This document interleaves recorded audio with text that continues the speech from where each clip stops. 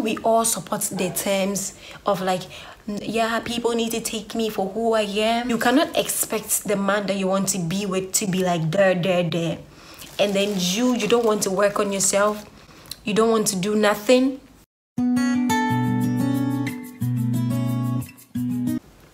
Hi guys, we're going to do a chit chat, but then as we do that, I'm going to be doing my makeup.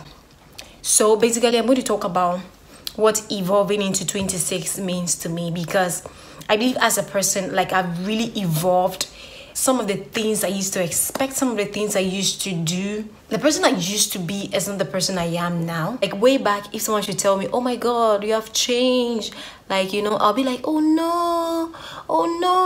But now, if someone is just like, oh my God, you have changed, I'm like, thank you, like, hello, like, thank you. I think I'm getting this wrong. What is that? I like to do, from the person I was trying to learn from, it seems like it's good for you to do your eyebrows first, but right now I don't know what I'm doing on my eyebrows.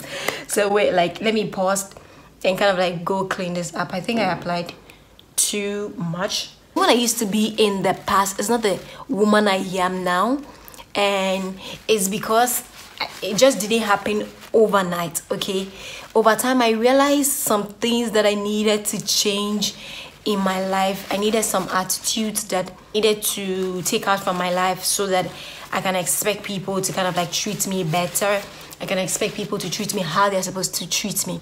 I think 25 was one of the best. It has forced me to get to the point where I need to evaluate who I want to be in the longer run. The woman I want to be to my kids, the woman I want to be to, obviously, the man I'm going to end up with. And most important, kind of person I want to be, like just me as a person.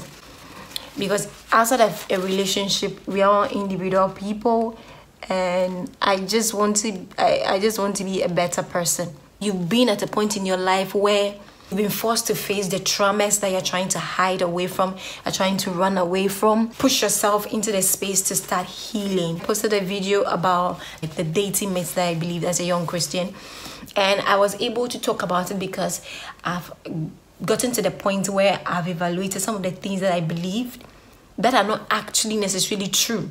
Okay, so I had to come to the point where I'm being real with myself. I'm like, no, this needs to go. This needs to go. Because I know we all support the terms of like, yeah, people need to take me for who I am and all of that. Today I was talking to my friend about it. You know, you cannot expect the man that you want to be with to be like there. And then you don't want to work on yourself. You don't want to do nothing.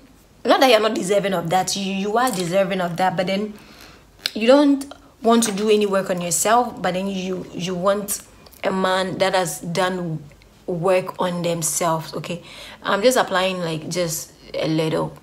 So you don't want to work on yourself, but then you want a man that has worked on themselves. There was this quote that I saw that God doesn't give, like, I think God will just release one of his best stands to, like, you who have not done work on yourself, and you don't even want to do work on yourself. The man that you want, just like I spoke in my other video about the myth that I believed, have a list where you want the man to tick the boxes on your list. You just have to ask yourself, do you tick the boxes on the man's list as well? And this is what it will kind of like take you to the point where you really have to do a very good evaluation. Not only necessarily with the man, but then the friends that you want to attract into your life. Do those kind of friends want to attract you into their lives? I know most of us don't really want to talk about this, but then it's absolutely important.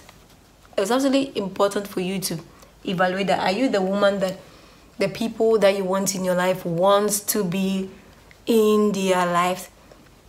Right from a very young age, through high school and all of that, I met people who just wanted to be friends with me just because, like, I was kind of like just maybe good academically or anything like that, and they were not necessarily interested in who I was as a person. Way back, I could make such an excuse that, oh, like, I didn't know, I cannot identify, like, I couldn't identify the cues of when, like, someone actually really like you for who you are, or someone is just there because of what they really want from you. But like over time, I have really come to learn a lot, and I've come to realize when somebody's just in my life just because of what they can get from me, that should actually contribute to me making better decisions in the kind of like friends I keep around, in the kind of friends I really want in like in my life. But it is also push me to the point where the kind of friends that I want in my life to also work on myself to be that kind of like person that those friends will also want. And I'm just so grateful to God that I get to get the opportunity to really reflect and be like, okay, yeah, this is what I want to change about my life. It's not like a final decision of all the things that I can change. Like, you know, it's just like a process, one day at a time. So I've gotten to the point where I'm like, okay, this is what I'm going to change in my life. Going to start working on the smaller things over time.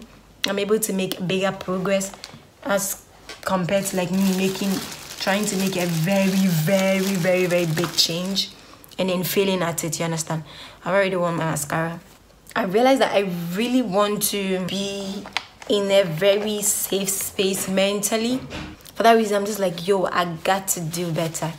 I have to do better. It requires me being accountable to myself and then to others as well.